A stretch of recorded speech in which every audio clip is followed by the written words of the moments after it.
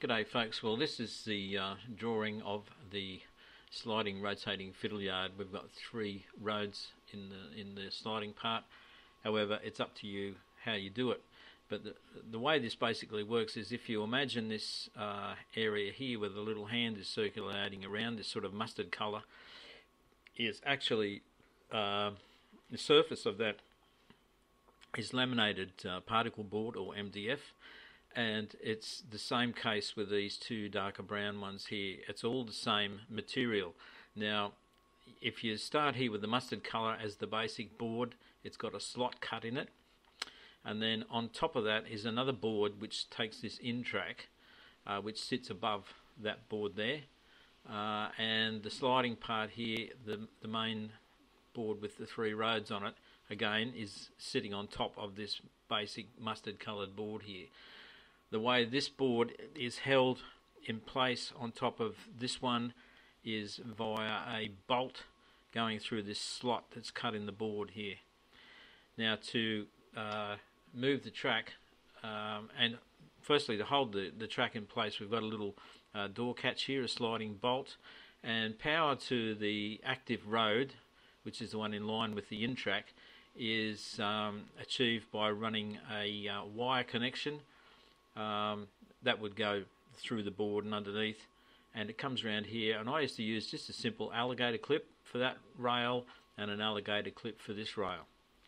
Very simple. So these tracks are electrically dead when they're not connected. Now to move the fiddle yard, we unbolt the catch here, and we just slide the yard down. You'll have to excuse the shaky hands here and the poor positioning, but you can see it moves to that position, and then you can move to that position there. Okay, it's not lined up properly, but that's me. Now to rotate the yard, you simply travel along to the full extent of the slot underneath, so that the sliding yard clears the in-track there to that point, and then you can rotate the yard like so, and the tricky part will be lining it up correctly.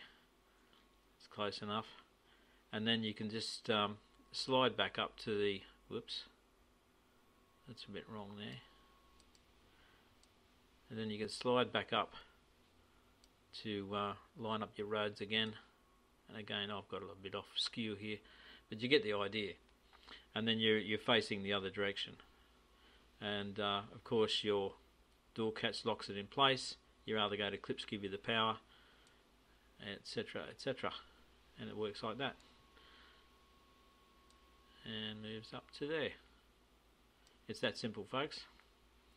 The melamine laminate on these boards is really good, because if you put the two melamine surfaces together, they slide quite easily on each other.